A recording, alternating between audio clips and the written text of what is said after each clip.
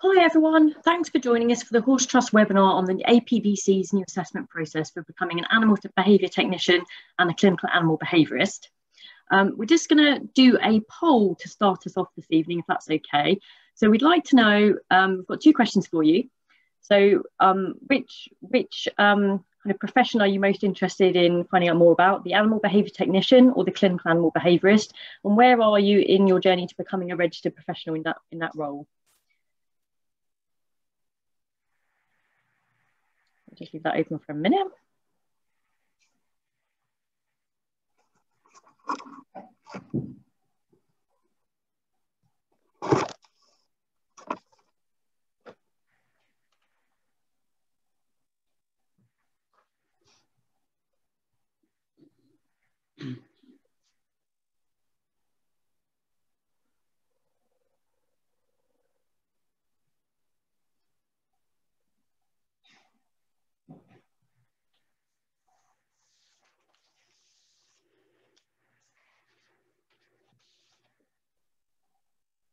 Okay, so most people are here to learn about CAB, but we have got a few people interested in the ABT role. And Fab, most of you are working towards achieving the knowledge and understanding requirements, so that's brilliant. Okay, so I think we'll get started. Thanks for joining us for the next instalment in the Horse Trust webinar series on the route to becoming a Clinical Animal Behaviourist. I'm Leanne Preshaw, the Equine Quality of Life and Research Director at the Trust. We're running these webinars because having more qualified and competent equine behaviour professionals will help to improve the welfare of horses across the UK by giving owners more access to evidence-based behavioural advice for their horses. And I think it's fair to say that the route to becoming a CAB or potentially an ABT prior to the APBC's new process is quite confusing. And there are so many acronyms involved in everything we do and say about equine behaviour and animal behaviour. So our aim for these webinars is to try and make the process simpler and clearer so you all know how to get there. And before I hand over to Jane, I'm just going to provide a little bit more background. So there are currently two routes available to people wanting to become an Equine Clinical Animal Behaviourist or CAB, registered with the Animal Behaviour and Training Council, the ABTC, more acronyms. And the ABTC is the regulatory body for animal behaviourists and trainers. Okay, so the first route is the Association for the Study of Animal Behaviour, ASAB, has an assessment pathway that leads to ASAB accreditation as a clinical animal behaviourist. And if you're a member of the practitioner organisation, the Fellowship of Animal Behaviour Clinicians, you'll typically go through that route, but not always. And Natalie Light from ASAB's done some webinars for us on this route, and those are free to access on our website, on the Horse Trust website. And the other route is to go through the new assessment process for the Association of Pet Behaviour Counsellors, the APBC. And that's what Jane's going to be talking about tonight. And in this webinar, we're also going to be discussing the route to becoming an animal behaviour technician. And Jane's going to talk a little bit more about that role and what's involved and what you could do as an animal behaviour technician. So I hope that'll set the scene a little bit for this evening's webinar. So we're kindly joined by Jane Williams. Jane completed the postgraduate diploma in companion animal behaviour counselling at the University of Southampton. She's got a Master's by Research at the same institution. She's been a full member of the APBC since 2009, and she was its chair from 2017 to 2020. She's currently an APBC committee member and head of the assessment team. She's got a whole list of qualifications on here. She's awesome. She's also an ABTC registered clinical animal behaviourist and animal training instructor, and she was the ABTC chair from 2018 to 2020. She's currently a trustee and its secretary. So literally we couldn't get anyone better to give us the full picture. And I have to add this bit. So Jane lives in Essex with 30 tortoises, wow, 6 dogs, Harry the rabbit, and another equally animal mad human. I like the fact there's another, you know, the other human has to be animal mad. Fab. Okay, so just very quickly, a few housekeeping issues. You could post questions using the Q&A button at the bottom of the screen. Jane's slides are split into sections, and at the end of each section, she's going to ask and answer questions for you. So type the questions in as they occur. We're going to be recording the webinar and it will be available for you to rewatch afterwards. Oh, before I forget, make sure you type your questions in the Q&A, not the chat box, because we might not see them. Okay, so we're going to start recording and hand over to Jane. Thanks very much, Leanne, and thank you very much for inviting me on behalf of the APBC to share with you our new assessment route, because we are really excited about it, because it's taken a lot of hard work to get here, as I'm sure you can imagine. But the key thing that we have tried to achieve in our new assessment route is that it is accessible. So as a practitioner organisation and an assessing organisation within the Animal Behaviour and Training Council, as you say, we have a responsibility to uphold standards for both the Animal Behaviour Technician, which is a relatively new role that we're assessing for, and also for Clinical Animal Behaviourists. But we are very, very keen to support people in engaging with the process. We're thrilled that the Horse Trust is working with us on webinars, and also that we've been invited to contribute today, because we do have a number of specifically trained and qualified horse behaviourists, and we would love to have some more. So it's really great that you've invited us, and I look forward to sharing my experiences and hopefully clarifying our assessment process for you. And please do, as Leanne says, ask questions. I've put in 3 pauses for you to ask questions about each section, because as she says, it can feel a bit daunting and a bit overwhelming in terms of the information that you're trying to absorb with this. But if you take it slowly, it becomes clearer. And I'm, like I say, going to do my best to set it out for you and explain to you that what we're about above everything is giving people who've got the qualifications and they've got the experience, the opportunity to become, to be assessed as ABTs or CABs through our new assessment route. And we have got a number of things to support people, which I'll talk about. We've got lots of supporting resources, which I'll also share with you. And we're really, really keen to, as I say, support people. We don't want to fail people through this process. What we want to do is to get people to a place where they realise that they're ready for assessment, and then take them through that process with us. Okay, so this is something we're trying to do together rather than something we're trying to do to you, if I could put it like that. So the slides, as Leanne says, are available, but I'll share my screen and use the slides as a structure. Just bear with me, because technologically I'm always a bit challenged here. Right, while you're looking for that, I'm just going to say I'm going to apologise to everybody now. I have a really bad cough that I can't get rid of, so you're either going to see me coughing in the background or I'm going to be coughing in front of you, so I'm really sorry. We're good.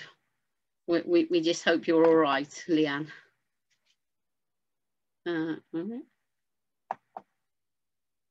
Yeah. Can you all see that? Is that okay? Yeah. Okay. Yeah. Right, great. So this is, as Leanne said, part of your series. So this evening then, it's APBC assessments that we've already set out, and enough's been said about me and my background, so I'll move straight on. So first of all, the context of the APBC, the Association of Pet Behaviour Counsellors within the Animal Behaviour and Training Council.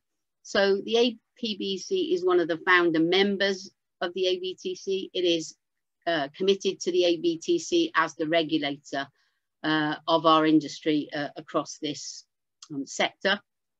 We are also a practitioner organisation. That is, we have the ability to register full members as clinical animal behaviourists.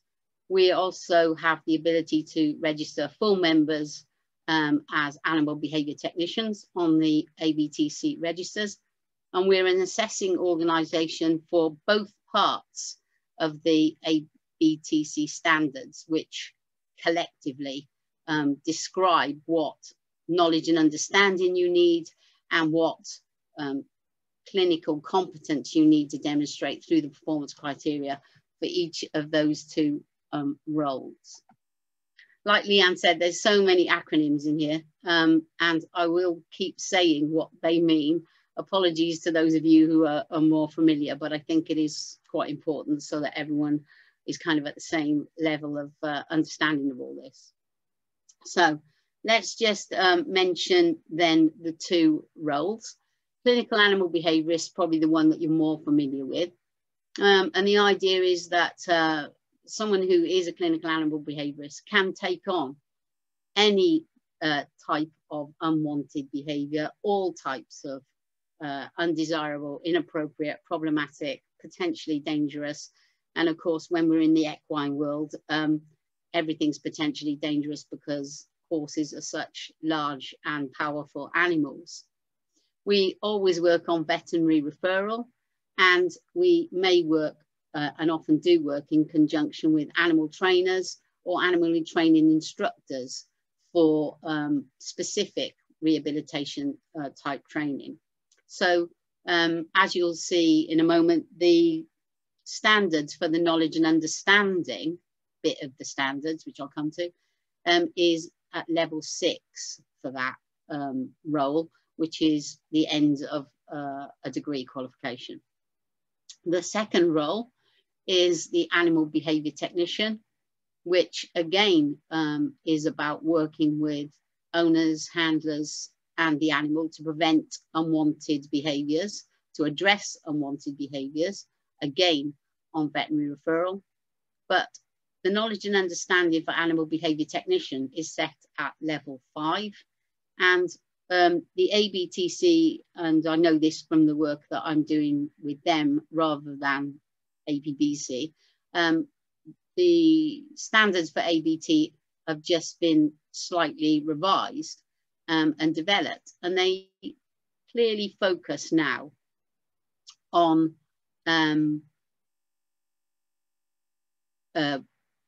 working with owners, handlers, or whatever it may be, including the development of, these unwanted behaviours. It's also about preventative work, and specifically focus on people who have a role perhaps within the veterinary profession as veterinary nurses, and also for people particularly who work in rescue situations with animals. And where there are complexities of the case and where dangerous behaviours are involved, the expectation would be that an animal behaviour technician would be working with a CAB or a veterinary behaviourist, that's a VB, to address the behaviours. So there would be certain things, particularly in relation to dangerous behaviours, that an animal behaviour technician wouldn't do. And as I say, the knowledge and understanding is set at level 5. So if you look at the ABTC standards, obviously they're available on their website, and I've also provided the APBC information for applicants as a PDF file for you to access from tonight, and that sets out the standards also. So what you have is an overview which sets out the framework for the role and puts it in context within the sector. So as I said, clinical animal behaviourist to deal with any kind of unwanted behaviour, or you should be able to deal with anything basically. And ABT, which is more defined as more limited in terms of not dealing with dangerous behaviours. So then we have the knowledge and understanding. That sets out what you need to know and understand, funnily enough. That's why it's called knowledge and understanding at a given level. So for CAB, it would be level 6, and for animal behaviour technician, it would be level 5. And the courses, qualifications and experiences that you have achieved, that can all be used to demonstrate your knowledge and understanding. I'll say a little bit more about that in a moment. The second part of the standards then are when you've got that knowledge and understanding, you've developed your skills, you've had some experience, you can then demonstrate your clinical skills, your ability to apply and demonstrate that knowledge and understanding in your actual day-to-day role as a CAB or an ABT. So that is about application of your knowledge and understanding in the clinical role. in relation to those roles and in relation to our application process, the APBC has 3 membership levels, which is useful for you to understand. The first level is student, for those studying to achieve the knowledge and understanding. So for people who are taking courses and are involved in STIL, making sure that they've got all the knowledge and understanding that are set out in those ABTC standards. And currently the cost of student membership is £50 a year. The second membership level to mention is provisional membership level. And that's when you've achieved the knowledge and understanding. So you've now completed your study and your courses. This is not to say that you won't carry on doing CPD, because obviously that's a requirement, but you're now developing your clinical skills through experience and perhaps doing more specific CPD. So in the case of equine work, for example, you might be focusing particularly on aspects of horse work.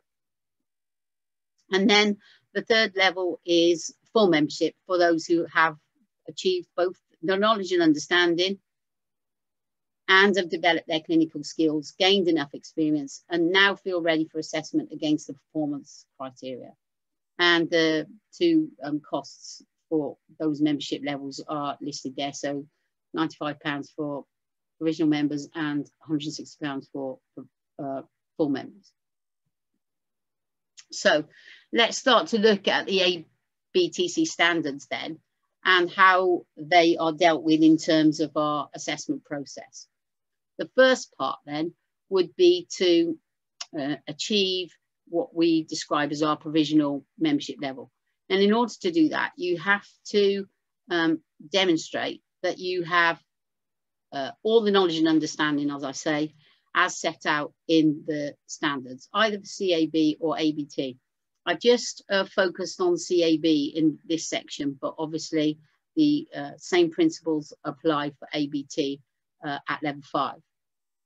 And on the ABTC website, you will find a list of courses that are recognised at level 6 as covering all the knowledge and understanding parts of the standard. So if you have one of these qualifications, you would make your application to us and say, I've got the BSc Honours Animal Science, Pet Behaviour and Welfare at Writtle University.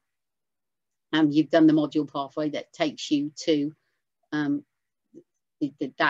degree level, and therefore that's all you need to do. You need to provide us with your certificate, and that is it. However, lots of people haven't done those courses and may be studying on other courses. And so we've tried to give the opportunity, widen the opportunity, because obviously that list of courses that's recognised by ABTC is relatively small. And we're encouraging more course providers to go forward and get their courses recognised, so that list will grow. But as it stands, there are still a lot of people doing courses out there that are not on the list. So you may then be trying to demonstrate the knowledge and understanding by achievement of non-recognised but assessed courses at level 6. So that could be a degree course at another university, for example, or from another provider, but still assessed and shown to be at level 6. So that's one option. The second option is for people who have achieved their knowledge and understanding in different ways from a variety of sources, and they may well be non-recognised, non-assessed courses. They may involve self-directed learning and experience, and that whole thing is called APEL, Accreditation of Prior Experience and Learning. And if you want to try to demonstrate that you have all the knowledge and understanding for either CAB or ABT through these 2 types of course and experience, then what you would need to do would be to map to the ABTC standards your coverage of that knowledge and understanding. And we have a mapping document for that purpose, which is made available. And basically it asks for the type of evidence that you have, the source, was it a course, did someone provide it, or was it self-learning? What's the level of that learning where you know it? When did you achieve it? And then we have something called a reflective accounts form. And the idea is that you would complete one of those forms for each of the knowledge areas within the standards, in which you describe what you've done, what you've learned from the learning experience, and you could add supporting evidence to go with that, but you would definitely be asked to complete a reflective accounts form for evidence like this of non-recognised and non-assessed courses. And in the case of 2 and 3, where you're putting together several reflective accounts forms, you've mapped the document, you think you've covered everything, we are going to conduct some interviews with you to confirm that you have that knowledge and understanding. And that would be carried out by the assessments team and the membership inquiries team that we have at APBC. So it doesn't sound that tricky. And I think one of the issues is that there are a lot of courses out there. There's a huge amount of available courses at the moment. And people don't really know which way to go. What are the most appropriate ones that are going to help them to get this knowledge and understanding, so to achieve the first part of the assessment process, to get under their belt, as it were, the knowledge and understanding that they need in order to be a CAB or an ABT. So I'll take some questions on that. I just need to escape from this so that I can see if there's any questions that people... I was going to say, you can go back into it, Jane. I can read the questions out to you. That's fine. Oh, so is that okay? Okay. Yeah, not a problem. So we haven't got any questions in at the moment, but I just want to say, so I'm massively excited about the APEL stuff. Yeah. I've been talking a lot recently to some experienced behaviourists who have met through academic qualifications most of the knowledge and understanding requirements, but say have some gaps.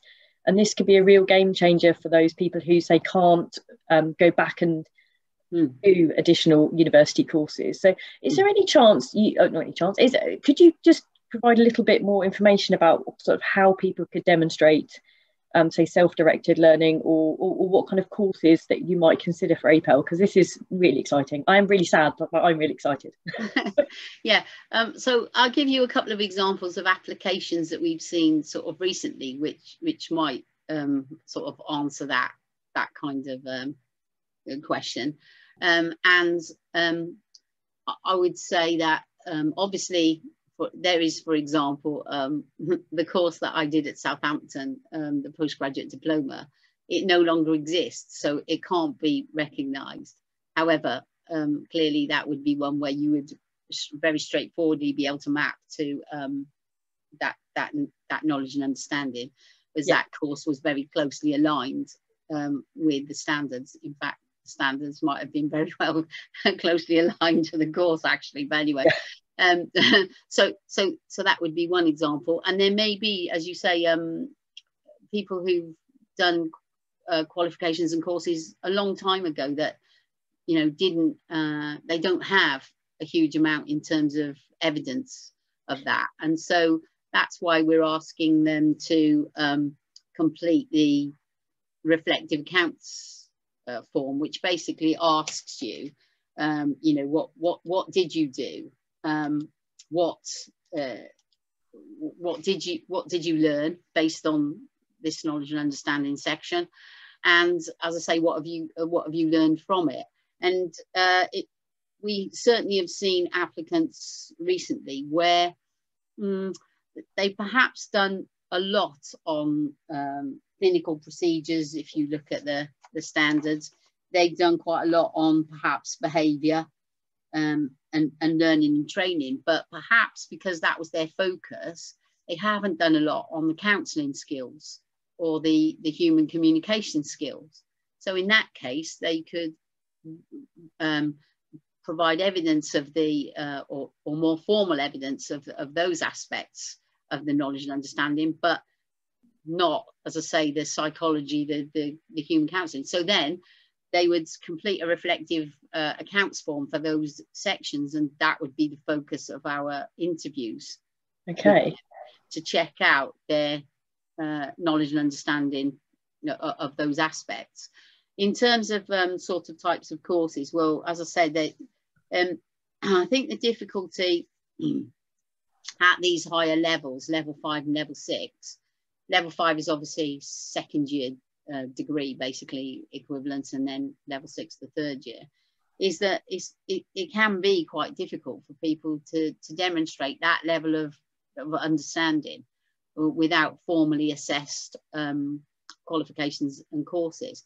But it may be that they just, as I say, have a gap in one area of the knowledge and understanding, so they can be directed to a specific course module, for example, that they can then do as a specific course and access it remotely without actually, going physically somewhere to study. I know we've got restrictions on that now, but one of the issues in the past was that a lot of the things that were listed on that ABTC course list was you had to go and live in Lincoln and do the MSc full time for 2 years or whatever.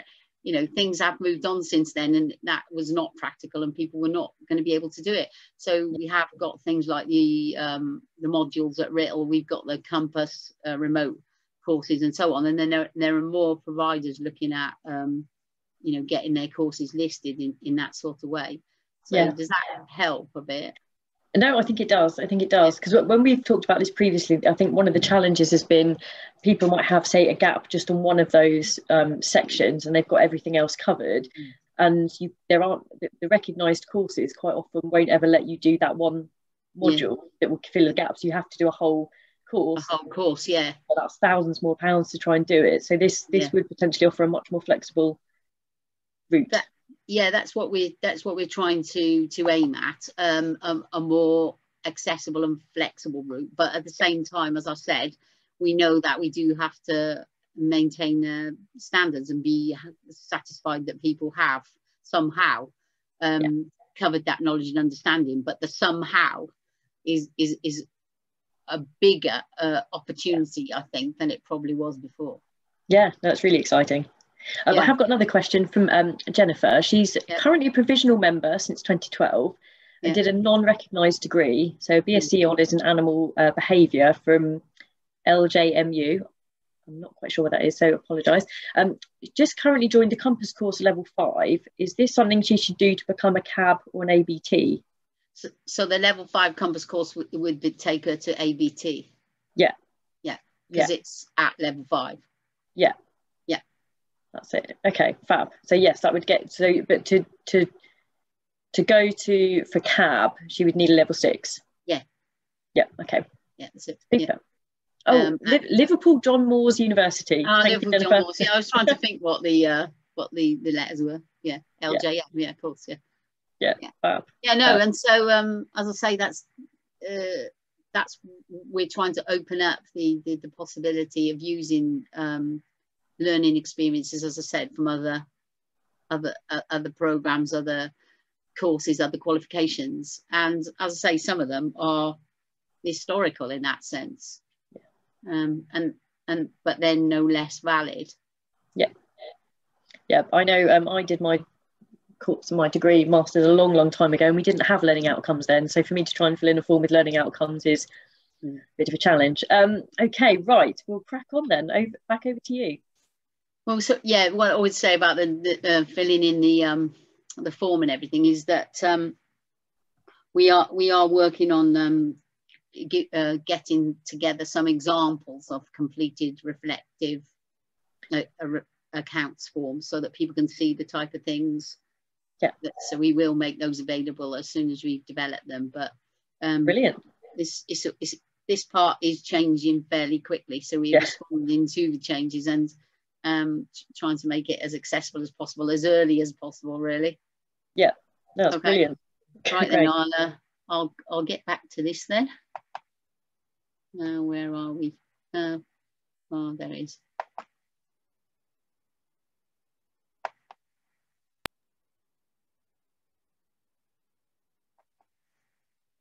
Okay, so thank you for the questions on that. And if other things occur to you even about this later, then don't feel that you've missed the opportunity. Just ask whenever. I just thought it would be useful to split it up like this. So moving on then, once you become a provisional member and you've demonstrated your knowledge and understanding, then you can need to get clinical experience and develop your skills.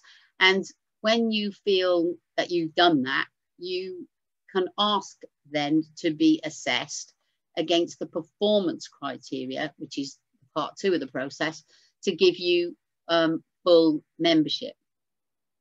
And so we've developed quite a lot of resources to support people in understanding this part of the process as well. And we've got an application information document which I've made available to you. We've got a checklist which I can look at with you also. So basically we've set out exactly what information you need to provide in terms of your application process. We've got example case records. So I think there's quite a big emphasis and a change perhaps from things that you're familiar with previously if you've looked at other routes before. We're not looking at anything that you might call a case study. We are not interested in studies. We're interested in real life cases and how you conduct yourself as a CAB or an ABT when working with clients, owners, trainers, whatever. And so I'll detail for you in the next few slides what those case record examples are like, but they're called case records and they are nothing to do with studying. They are to do with actual cases that you've been involved in. Then we've got a couple of vlogs from 2 of our members and assessment team people to try and kind of take you through the process. And I'm going to just show you a couple of minutes of Nicole's vlog in a moment. We've also done a mock interview so that you can see for yourself what the interview situation might be like. We've also got an interview which I'll show you a couple of minutes of, and all of these things are going to be made available to you after this webinar as well through the Horse Trust, so thank you for that. An interview with Claire Klimmer, who was one of the first people to go through the new assessment process, and her experience is particularly relevant because she is an equine behaviourist. And then we have Q&A sessions as part of our own webinar sessions that are available to people to come and ask the assessments team specific things that they'd like to know. And we've also just put in place the opportunity to get support from assessment advisors who can actually support you by looking at your evidence with you and taking you through what the assessment process involves, including setting up a mock interview with you. So I'm just going to come out of this and try and find, hold on, the other, this is the mock interview. Oops, lost that. So if I can just show you that. I don't know if you can, oh, my screen sharing's paused. I've managed to do that then. Wait a minute. There's a new share apparently I have to do, sorry. So this is a little bit of the mock interview that we've done as a This is an APBC practice interview for use in training purposes. So I am Jenny, one of the assessors today, working with my colleague Rebecca, the other assessor, and our applicant for today is Chloe. So welcome, Chloe. Thank you very much indeed for making this application to the APBC for a full assessment, as a CAB, as a full member. Very grateful to you for going through the process with us. We hope that so far you've found that the feedback that you've had has been helpful. We've given you feedback on the written and the video evidence that you already sent us in relation to your 3 dog cases. So thank you very much for that. What we're doing today is we are recording the interview for the purposes of our records, and because you have kindly agreed that we can use this evidence for further assessor training. So thank you very much indeed for that also. We will be taking you through the performance criteria where we've indicated to you on the feedback that either you haven't yet been able to send us the written or video evidence that we need to confirm that you can demonstrate those performance criteria, or the ones on the form which say P meaning you've partially demonstrated them but not fully. So we'll be exploring some of that with you a bit more fully today. And I would say that this is a professional dialogue, is a conversation. So please try and relax and give us the fullest answers that you can. And if there's anything at all that's unclear that myself, Jenny or Rebecca says, then just please ask. So anything from you, Rebecca, because I think you're starting with the first questions, where we're starting with the first section on welfare and legislation within the group of the performance criteria. Okay, so that's a little bit of the mock interview, and I was just going to show you a little bit of the, I don't find if this is the right thing on here. Is that it? No, that's not it. Sorry. Hang on. I thought I had ready here. No. Wait a minute. Let me see if I can get to it. Sorry. Don't worry. Oh, there it is. Hang on. Just see. Well, I've got it now, but I don't know if you've got it. Wait a minute. A minute. Let's get back on here. Try that again. Might have to do screen sharing again, maybe. Yeah, hang on. That's it. There we go. I have to go on here and then. Right, I'll try this.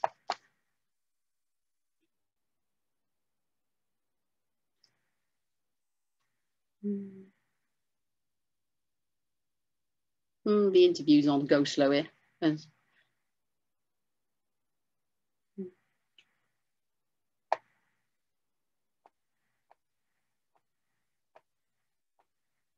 Here we go, sorry. So must get a mouse on here. No. There we are. So I really hate watching myself. These are awful. I know what you mean. These tech things always work really well in theory, don't they? Yeah.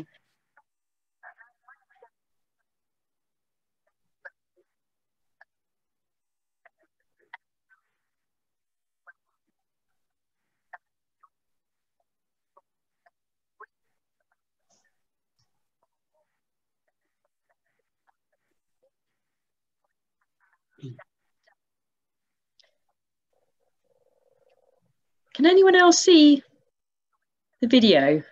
Is it just me that can't? Oh, sorry. It just says coming it's off as paused. Sorry. That's all right. It was just coming off as a black screen, so I wasn't sure if it was just me. No. You okay. hear it? I can hear bits of it, but not. I can't. Is that Claire Klima's video? Yeah. We can put that on our website as a link for people if you can't get it to work now. Okay, let me just. Sorry, let me turn it off on my. I'll try and turn it off on mine. Hang on. There you go. Right, I've stopped it. So yeah, if you can share it, that would be really useful. Just a couple of minutes of it. Sorry about that. No, it's okay. We can share the whole thing on our website. That's fine. Okay, great. So basically the interview is Claire talking about how she felt quite supported by the process, and that she thought it was much clearer than she expected even, and that the feedback that she got was quite useful to her, as well as being part of the assessment process. And one of the things I've definitely realised very early on in this process is that it is an absolute privilege to be an assessor in this context, and to be able to share experiences and practical approaches and skills and so on with applicants. And I learn as much from the people that I'm interviewing as you know, that they're getting out of the process. So it's a two-way street, and it does work very well. We're really keen to emphasise that our assessment process is based on the assessment being supportive. They are a professional dialogue, as I said in that mock interview. It's not an interrogation, it's an opportunity for you to explain your thinking and rationale. The assessments are objective. They are based entirely on the performance criteria of the ABTC standards and nothing else. They're fair. The assessment decisions are carried out by two assessors as agreed between the APBC and the applicant. So when you make your application, you are given the information about who the assessors will be. If you have any reason at all for not being comfortable with that, you can say so and it will be changed. Transparent, so the feedback on which performance criteria have been met, which are yet to be met, is clearly given at every stage, and I'll take you through the stages in a moment. And the feedback, as I say, is timely. So you get the feedback within days of each stage of the process, as agreed. And the last stages of the process are the oral interviews, and the outcome of the process is the decision is given to people within days of that being completed. So this assessment against the performance criteria as a CAB is not species specific. So it is about us assessing you either as a clinical animal behaviourist or an animal behaviour technician, the role. Clearly, you may choose to only work with one species or one or two species, and that's absolutely fine. But when we are carrying out the assessment, we do look at the performance criteria. For example, number one talks about covering the needs of a range of animal species and protecting and promoting welfare across species. So even if you're focusing on dogs or horses, you will be asked about a range of species, not necessarily detailed understanding of every single species, but to be aware of, for example, if you come across multi-species households, I guess in an equine setting also, people keep horses and donkeys together and so on. So understanding the need to protect and promote welfare across species is essential, and that's part of the assessment process. You are required to show that you can train animals humanely and to handle them safely. And as I said in the CAB role, obviously we're going to talk about working safely, carrying out risk assessments. That's part of the process as well, the assessment process, and working safely with animals that are potentially dangerous. There's also in performance criterion 22 a reference to being aware of your own limitations and to know when to refer cases on. So, for example, if someone phoned me up and asked me to help them with their horse, I would clearly refer that on because I am not an equine behaviourist. However, there could be other reasons why I might not feel that I was the best person to take a case. And it could be to do with the client or their needs, or any aspect of the case could be a reason for referring on. But you need to be really clear about when to do that, and that's part of the assessment process.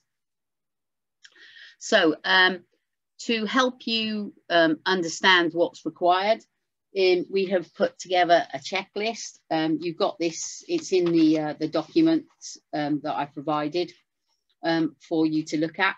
It's a long document, by the way, but it has got several versions of the standards in it, so that's why it's so long. And we are continuously looking at this stuff and revising it and updating it. So I think we're going to shorten this document and take the standards out and make them separate based on feedback that we've had. But basically, the assessment checklist here, you use it for each of the 3 cases that you're required to put forward as case records. And then it talks you through the fact that you need evidence of veterinary referral, evidence of carrying out risk assessment, how you gather the history, how you communicate with clients and other professionals, and what your thinking and rationale is for dealing with the case. And this is described as optional. And the reason that it's optional is that you don't have to write that down. We've tried to make the process as flexible as possible. And if you're the type of person who would prefer to talk us through that as part of your interview, you can. So if you prefer to write a lot and put a lot of detail down, you can do that. If you prefer to write less and explain what's going on and why you've done the things that you've done through the oral interview, you can do that. There is that flexibility. It is a choice. And you're also required, as the standards ask for, you to record your CPD in the last 6 months, and then what you intend to do going forward. And we also, given the current situation, obviously video evidence is what we're doing at the moment, but we have found it, to be very effective as a means of assessment. And also it's relatively straightforward for people to get their practice assessed and recorded through video evidence. So what we're asking for is video evidence of you carrying out your role as a behaviour counsellor or an animal behaviour technician for one case. So helping owners and clients, how have you gathered the evidence? How have you clarified with them the information that they've given you? How have you coached them and guided them and instructed them in the steps that they need to take in order to address the unwanted behaviours? And we've also asked for videos of training, and you training animals, but you also coaching owners and handlers to carry out training as well. So the steps then that you need to go through are to complete the application form. It's fairly straightforward. It doesn't ask for very much detail except for your things like your name and address and so on, and then details of your certificates and the APEL process. So if you've already become a provisional member, that bit's already done. If you haven't done that, then you go through the process I've already described. Once confirmation of the knowledge and understanding is completed, you'll then send 3 written case records plus your video evidence to the APBC office, and then you'll be allocated 2 trained assessors. And I would stop there and just emphasize what's in bold there, trained assessors. In the past, I think it's probably fair to say that not enough work and effort has been put into training the people who've been given this role of assessors. That is not the case now. With this process, we spent considerable amount of time and effort identifying suitable assessors, training them, taking them through the process themselves. They get to observe other experienced assessors. They get to observe interviews, to review the evidence themselves, and they are supported fully in the training process before they start to work with another experienced assessor and carry out assessments themselves. So I think that's a hugely important point. So in terms of the written evidence, and what we've done here is just list what's on that checklist.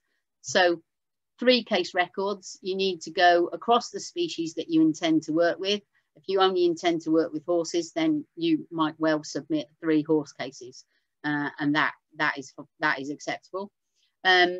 You need to cover a range of behaviour issues, and they need to be wide enough in scope to give you the opportunity to demonstrate the performance criteria. So what I'm saying there is, it's not necessarily advantage to go for the things that you think are the simple, straightforward ones, because they don't necessarily give you that scope to demonstrate all the performance criteria and the skills and qualities and you know, the skills that you have. So think about that, and it's one of the things that your assessment advisor could work with you on if you needed that support and help, to help you with the type of cases that would be useful. You need evidence of veterinary referral, as I've said, risk assessments, how you gather history and data, evidence of communications with clients and other professionals. That can include vets, physiotherapists, farriers in the horse world, or whatever. And then, as I said, your rationale for how you've gone about dealing with a given case, you can set that down and give it to us in written form if you want, or it can be one of the focuses of the interviews. And we also need your CPD records. So that would be, you'd send us those, and you'd also at the same time send us some video evidence. So consultation from a case, information gathering, consultation from a case, follow-up session, preferably the same case, but because of current COVID restrictions, we've been fairly flexible about that.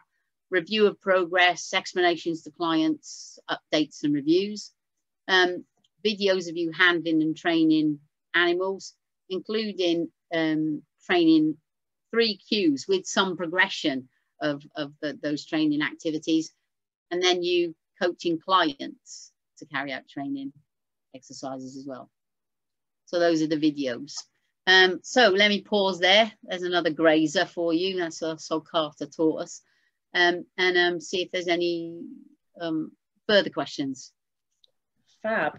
We have got one. So Jennifer's asked, how do we develop the skills to be clear in our own limitations? If we lack confidence in our own ability, would this be a reason to refer on?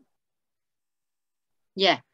So if you, I mean, if you're looking at a case and thinking, you know, I'm not totally sure how I'm going to approach this, it's something new to me, perhaps, and not a type of case I've come across before, then yes, I mean, you know, you could seek help from or support from other professionals, but we do have support within the APBC in terms of that skill development process. So I was going to come on to that later, but I'll just mention it now. We have support groups that meet online and discuss cases to give people the opportunity to explore, you know, those kind of things, and people can take cases to it. So even, for example, in the example you gave, say you were asked to take a case and you didn't feel confident about it and you referred it on to another professional, but you wanted to know how you would deal with that sort of thing in the future, then you could take that case, even though you hadn't gone through it yourself, to those support groups. We've also got local support groups, as that, well, they used to be local because we used to physically get together. Now we're kind of doing What's that like? Oh, yeah, now we're doing it online. None of us can remember, actually. We did one yesterday, and it was like, oh, this is really weird. That we can't actually get together yet. But in the sense of local, we used to do East of England is where I'm located, so we used to do a group there. But now we're going to include people from East London and stuff as well, and make it a bit wider, because obviously we're physically not getting together, so we can invite more people in this part of the world to join us. So we've got support groups, like I say, we've got local groups, and then we've got the assessment advisors. But as I said, I'll come to them later, but they are very much focused on this assessment process itself. Does that answer the question? I think that was a good answer. With your support, with the case kind of support groups, do you have any ones that are sort of specifically horses, or would cover where you'd have sort of equine cabs in the discussion to bring equine cases to? Yeah, I think actually that we at the moment they're sort of fairly I think they're fairly general, but I think that going forward, having groups that are species specific is going to be another way that they develop. And when you all join and go through this process, and or even join as students or provisional, whatever, you know, swell those numbers. We have a number of equine behaviourists, but you know, the more that we have, then the more we can use your expertise and share what you know, and include more equine based events. So yeah, I would definitely feed into the committee, APBC committee. One of the things from tonight will be, when are we setting up support groups for horses and cats? Yay! So that would be fab. I will definitely take that away from here, and I can pretty much guarantee that that will be well received, and people will try and do that. Brilliant. That sounds awesome. I've got another question. Charlotte has asked, could you give us some examples of the behavioural issues you'd be looking for in the case records? I know with ASAB, they specified the kind of behaviour cases they wanted. They had sort of an essential and a desirable list. Do you do that, or is it more? No, it's entirely up to you. We consider that you are a professional person, that you can make your own decisions with regard to that sort of thing. In the sense that, as I say, we do need you to cover a range of behaviour issues and problems.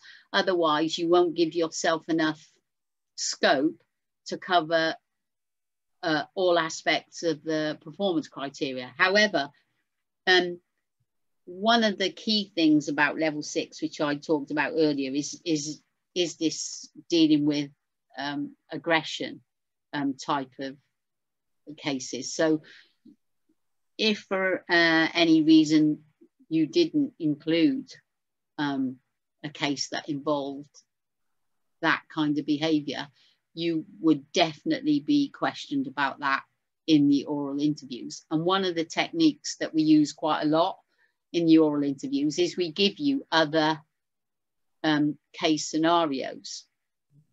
So we sometimes say, oh look, you know, you've given us an example here of a noise phobic dog. So then we would want to explore with the person other types of phobias as well, that given that their case focused particularly on noises. And then we would probably include, this is based on just one case, obviously they could cover it in their other cases, but we would then also ask them questions about, you know, fear-based aggression, different types of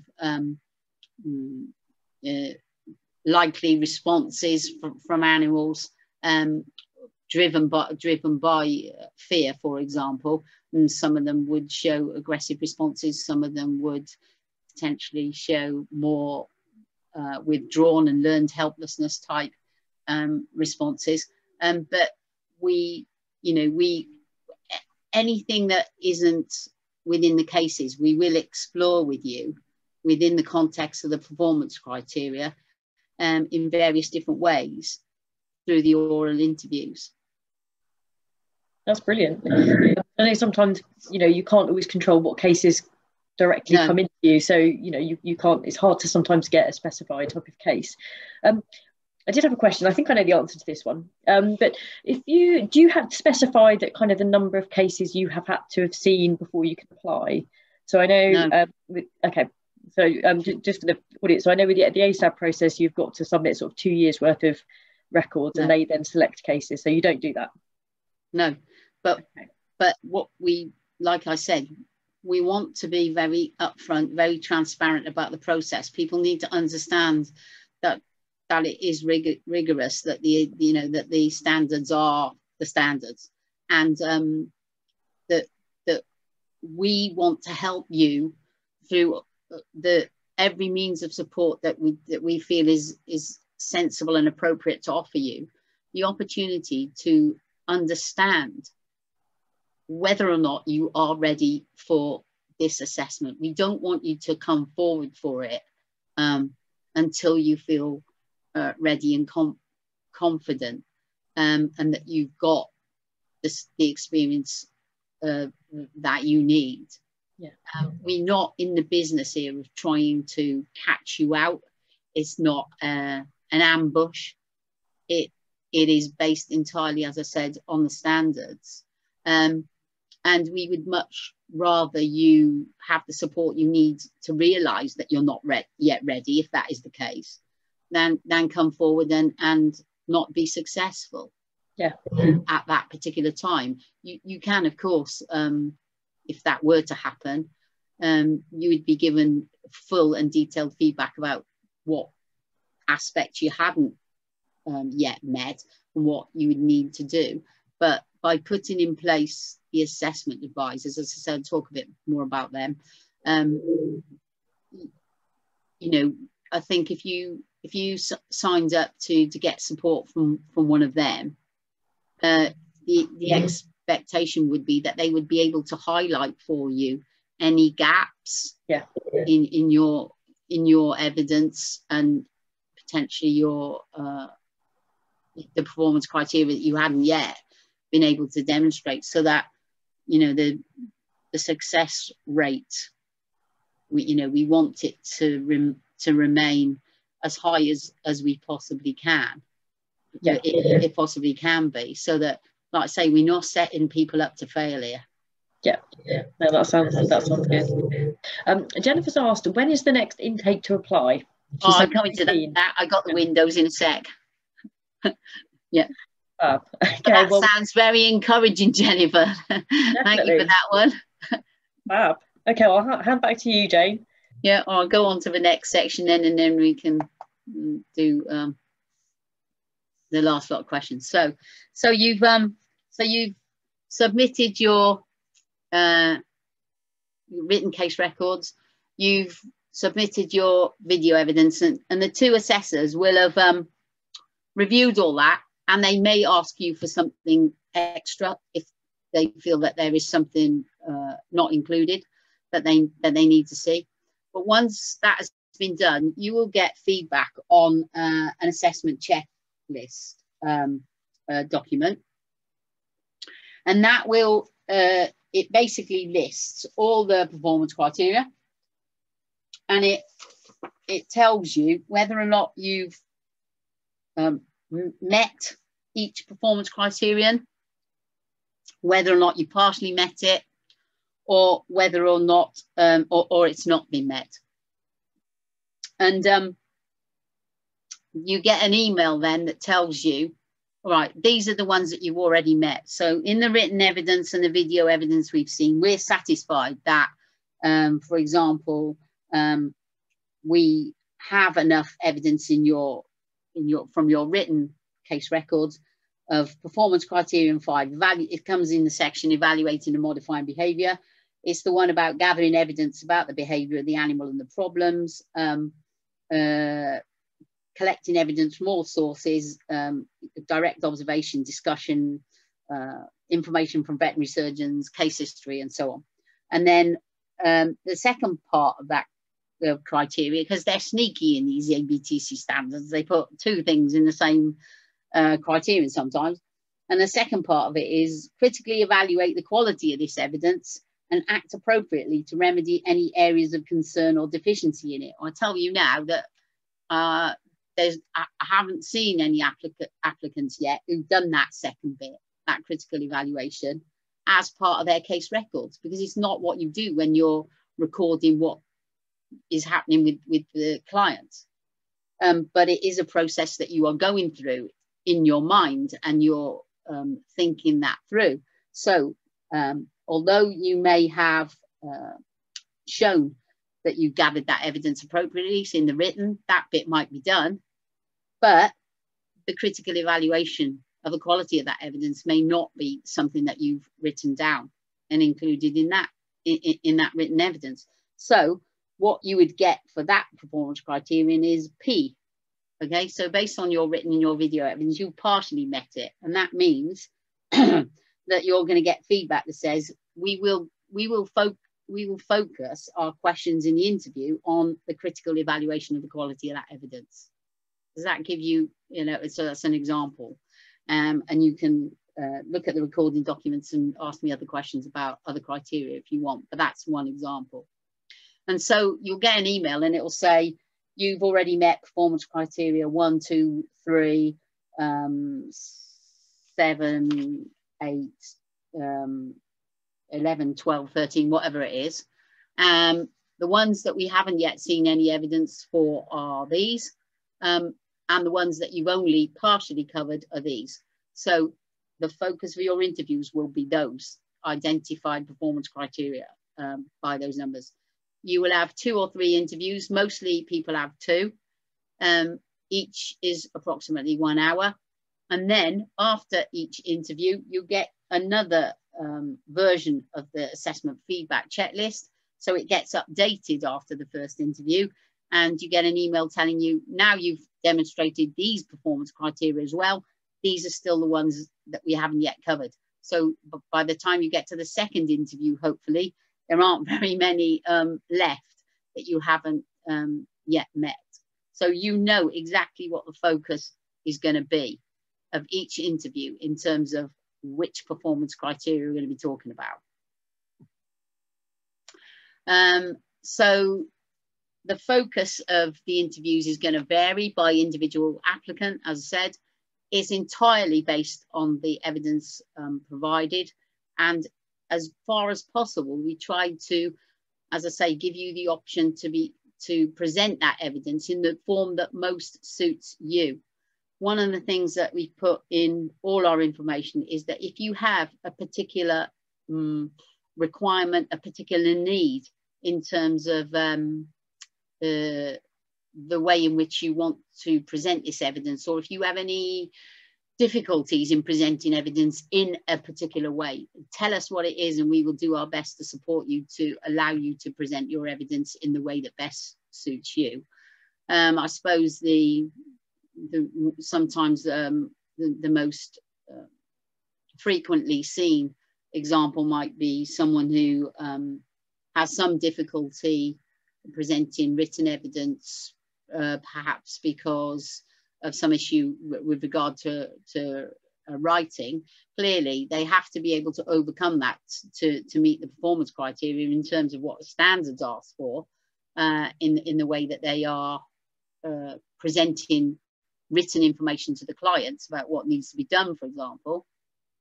But if the issue is that you are concerned about the way in which you write for the purposes of this, then we quite happily do the bulk of the assessment through the oral interviews with you, rather than expecting you to write a great deal. So as it says, if you prefer to write more and then explain why you took the approach you did in written form, that's fine. If you prefer to talk about what you've done and why you did that and you took that approach in your interview, you can do that. The only requirement is that through all of your collective evidence that you have met all of the performance criteria. So I'll say that again. The only requirement is that you have met all of the performance criteria. And that doesn't mean that you've met them forever and a day, 55,000 times, 55,000 ways. It means that you have met all of the performance criteria. That is it. As I said, for those who've got particular requirements, we do our best to make arrangements. There is an appeals process for anyone who wishes to access it, should they not be happy with the result of the assessment process. It is designed to allow applicants to be well prepared, to be very clear about the process, to understand exactly what's required. In terms of going back to that question about support, we put on Q&A sessions, as I say, for prospective applicants. So if you've got particular questions like the kind of things people are raising here, but when they've actually started gathering their evidence and feel more ready to go forward with the process, come to one of the Q&As. We do our best to answer your questions. So we're trying to get to the place where we're only having applicants come forward who are ready for assessment, so that we have a very high, as I say, success rate.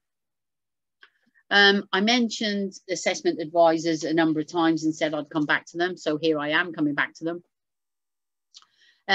Applicants can take up 1 day of support from a trained assessment advisor. Go back to training, how important it is to have people who understand the assessment process carrying it out. Only trained assessors can be assessment advisors, and they will focus their support on the assessment process. They can help you review examples of your written and video evidence, identify any gaps in that. They can give you feedback on the written and video evidence, and they can conduct a mock interview. Because we pay our assessors, not very much, relatively speaking, but we do pay people to do this work because we feel that it is important that we, in effect, take out a contract with them to do the work in the prescribed amount of time and using the required documentation, etc. Then obviously there is a cost to applicants, and we understand that is a commitment that we're asking people to make, but we're not prepared to go back to the kind of bad old days where people were doing this in their own time out of they just basically were being asked to take part in this. They weren't properly supported and trained. We're not going to do that again. It wasn't right years ago, and it's certainly not going to be happening now. So we do have to pass on some costs to applicants, and this is one example of that. But it'd be a day.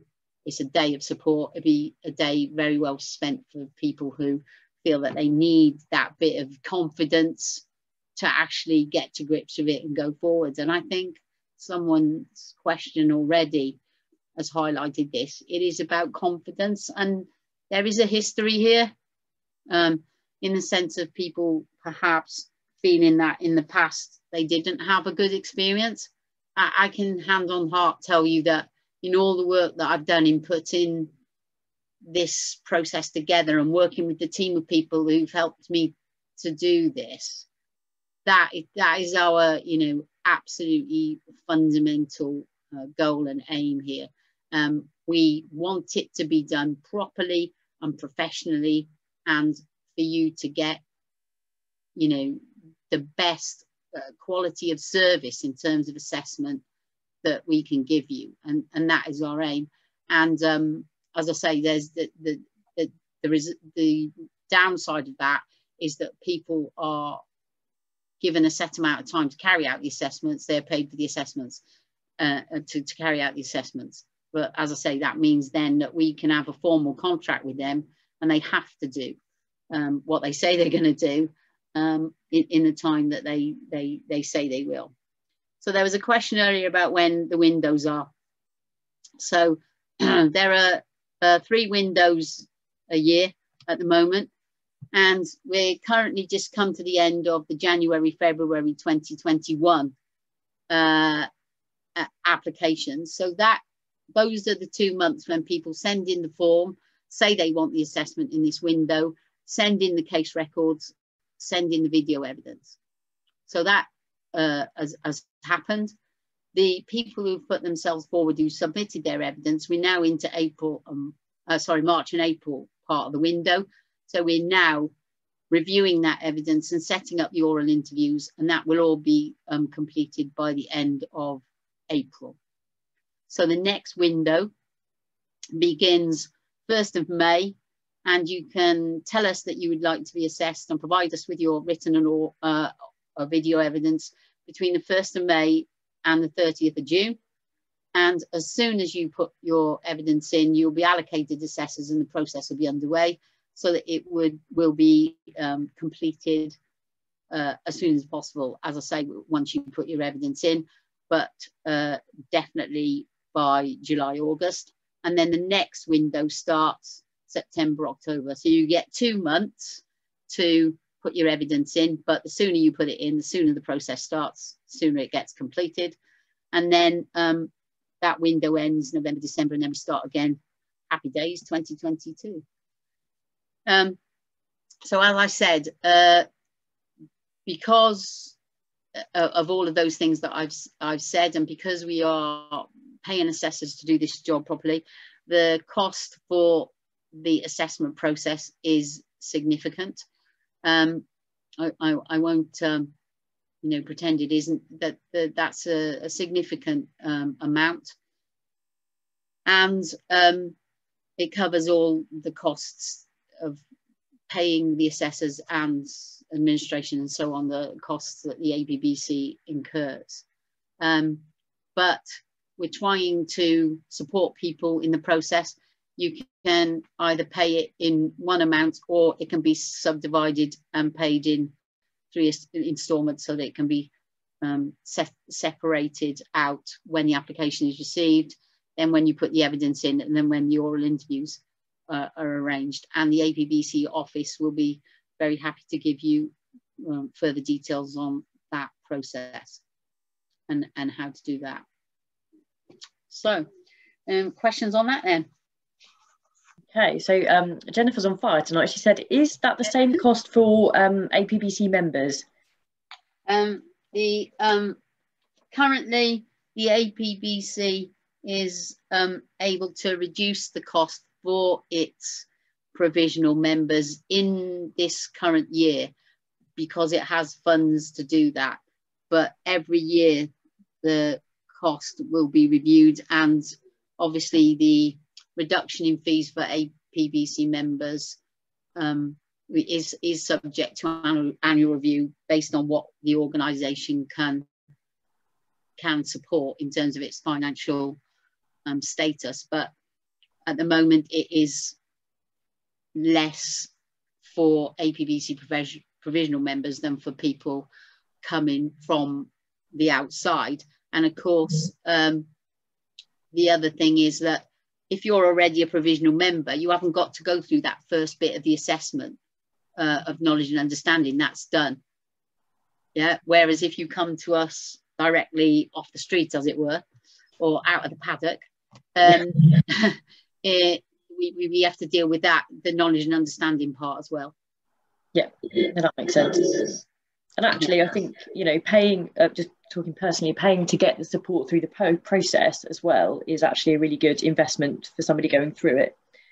So yeah, I don't have a problem with assessors charging. I think. No, as I say, our day rate is pretty minimal, but people are engaging with that and doing it, yeah, partly because people are committed to doing it properly.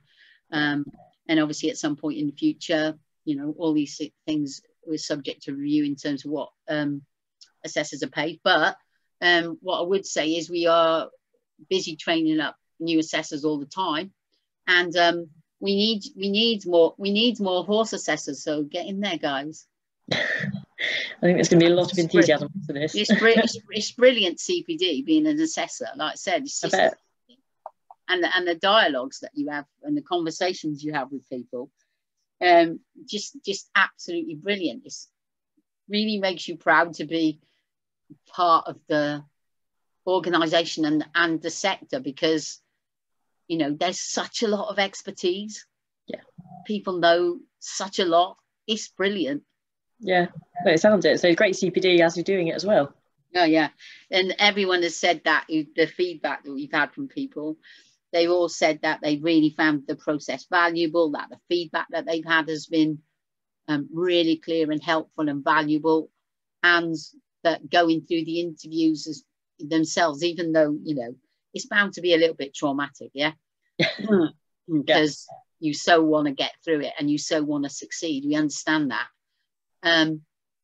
But the actual feedback that they get and the dialogue and the discussions we have, and like I said, if we discuss different case scenarios and so on, everyone has felt that the process itself has been valuable in its own right. Yeah, that's really good. Really good. I have one more question for you from me, I'm afraid. That's okay. Once you're a full member, how many cases a year do you need to see to stay on as a full member? I ask this because I've had a few inquiries from people who are practicing part-time who've been worried about, I might go through this whole process, get certified, and then find out that I'm not seeing enough cases every year to stay on as a member. Yeah, we don't do certification, okay? We assess people as clinical animal behaviourists or animal behaviour technicians. Can you see the slap? Sorry. That's me slap. Yeah, that was my naughty use of the word certify. Yeah, it's the extra C which we don't talk about. But anyway,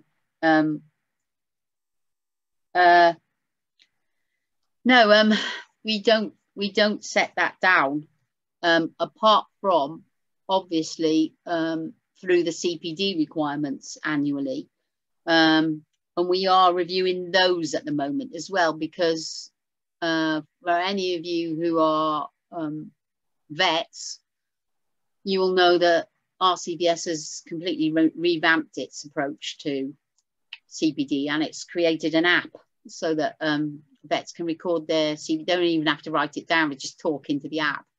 And they've allowed, there are categories of CPD, and we clearly have categories of CPD, as does ABTC.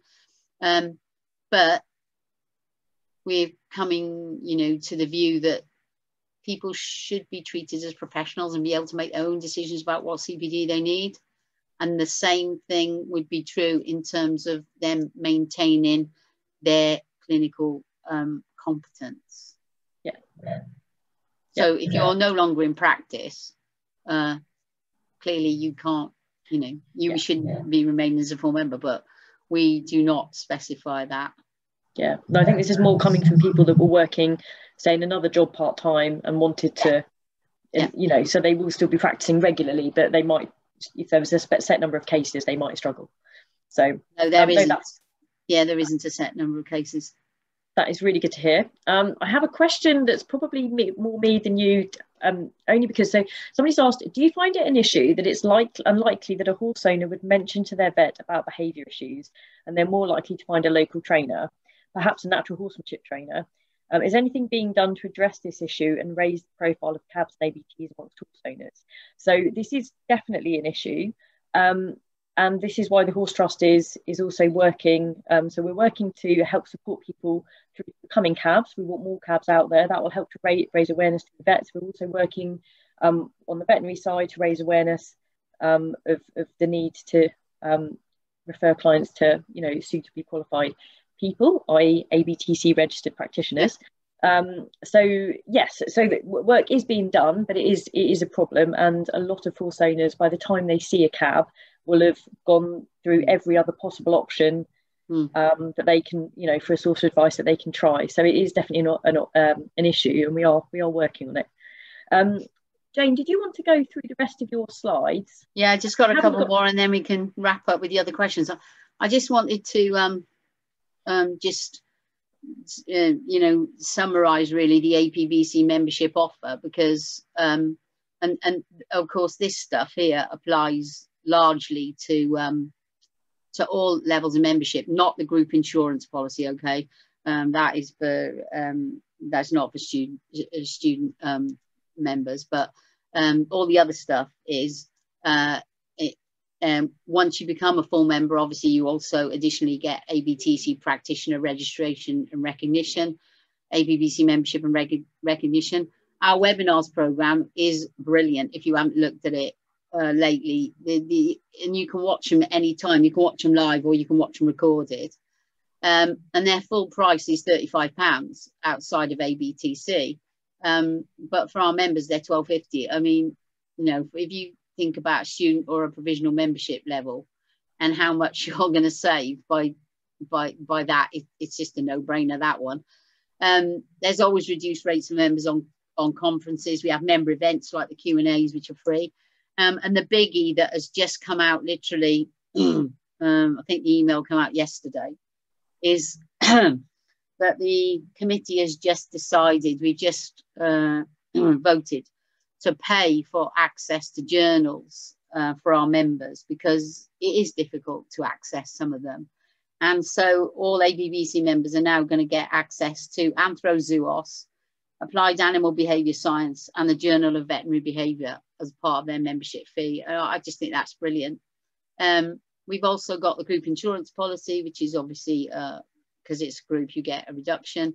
There's a wellbeing service, so you can sign up to that. There is a fee for that, but it's all about supporting those of us who work in isolation, particularly, you know, because a lot of us work separately from each other, and to help you maintain your own health and well-being.